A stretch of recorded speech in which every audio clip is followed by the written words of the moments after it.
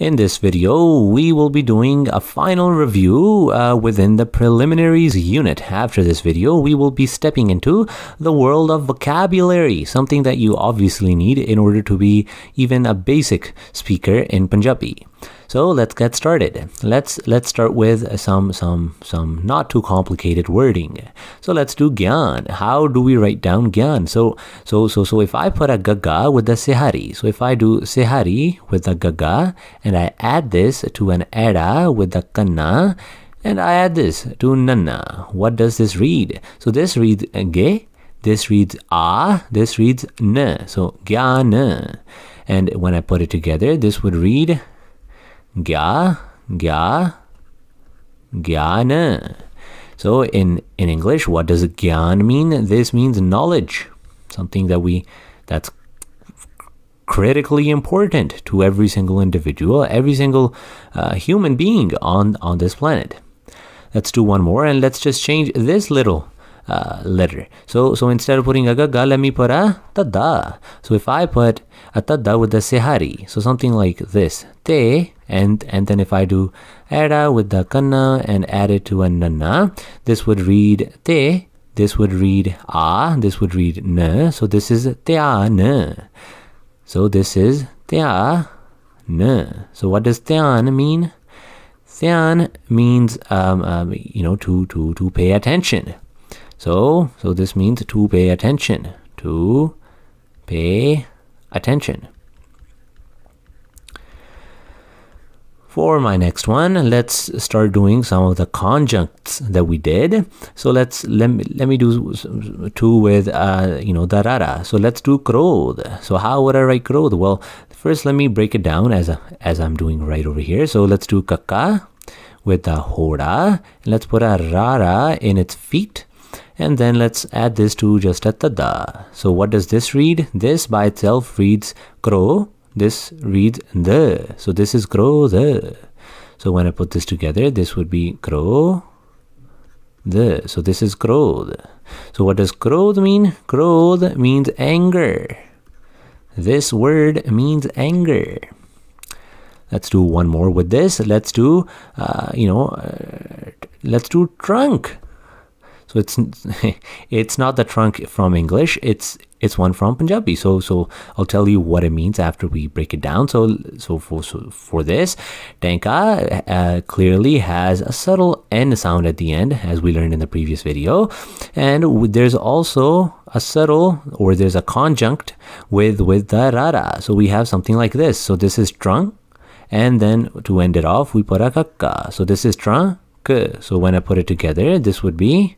So this would be something like this. This is trunk.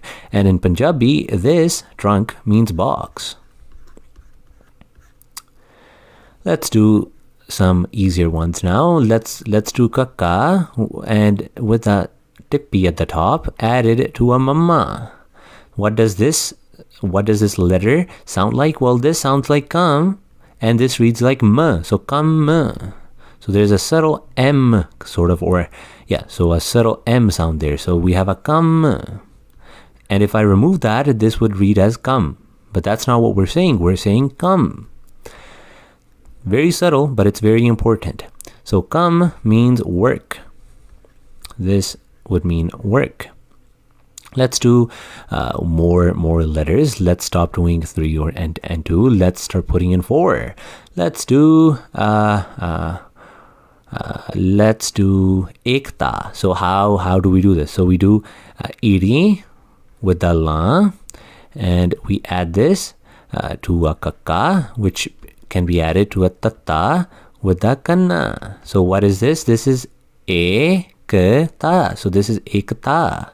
So let's write this down. So this is ekta. So what does ekta mean? Ekta means unity. This means unity.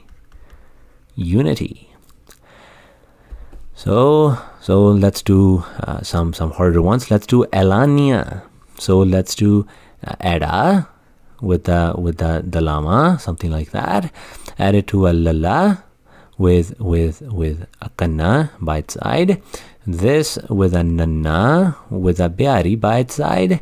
And let's do era with the kanna, with the bindi. Wow, that's what that part sounds like. So this is alania. So this is elania.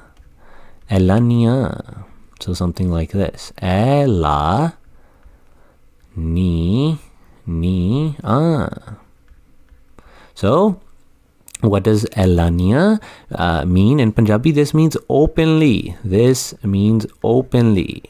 Let's do one more slide of this material, and after that you can actually order some books from Amazon, and you can do reading exercises to really and to really nail down the pronunciation. And my advice would be to grab some from grades 1 all the way to grade, let's do 4. That would be good enough.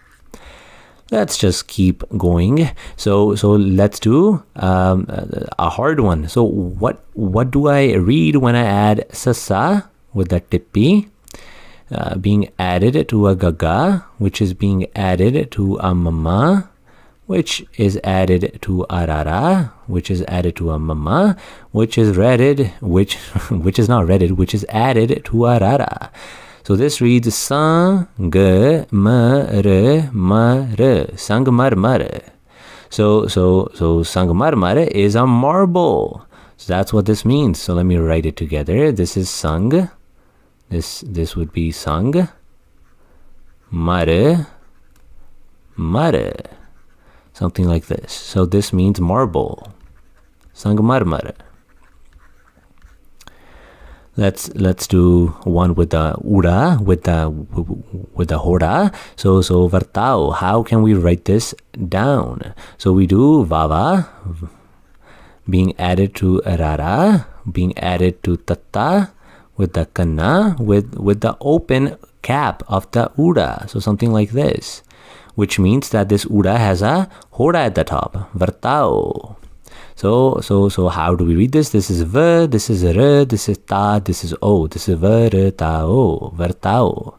So this reads v, ta, o. Something like that.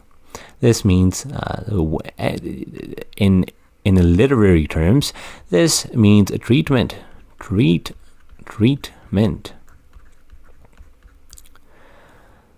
Let's do some other complicated one. Let's do alana. So how do we write this down? So we have era with the kanna being added to haha with lala and which is added to nana with a kanna. So let's do individual ones first. This reads a, that's just h. This is l, this is rana. So a learna. This is very subtle.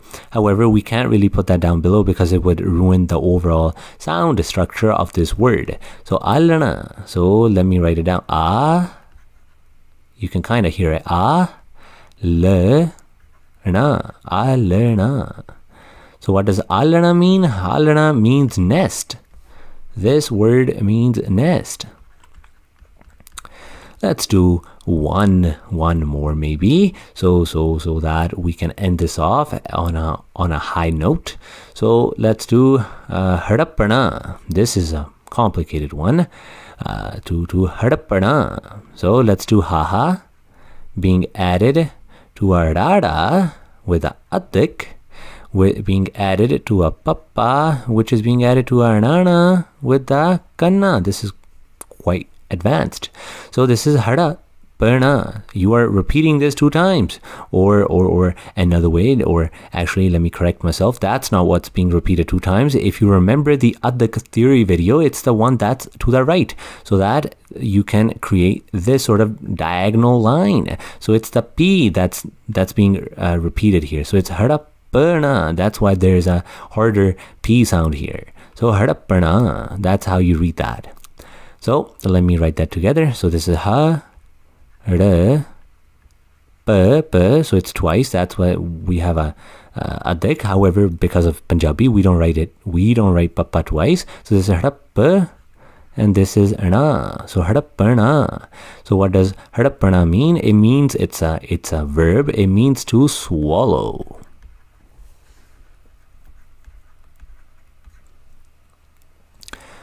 Okay, so I think we're good. I think we're in good shape now. So I'm gonna end the video right over here. If you want more reading practice, which I highly advise, order some grade 1 to grade 4, books from Amazon, or just go to India and buy some from there, and so that you can get more practice with these words. Because the more you practice, you can basically learn anything with a lot of practice. And I'm very happy if you have stuck with me up until this point, because from the next video we're gonna do some basic vocabulary. So I guess I'll see you in the next video, and I really hope that this video was helpful.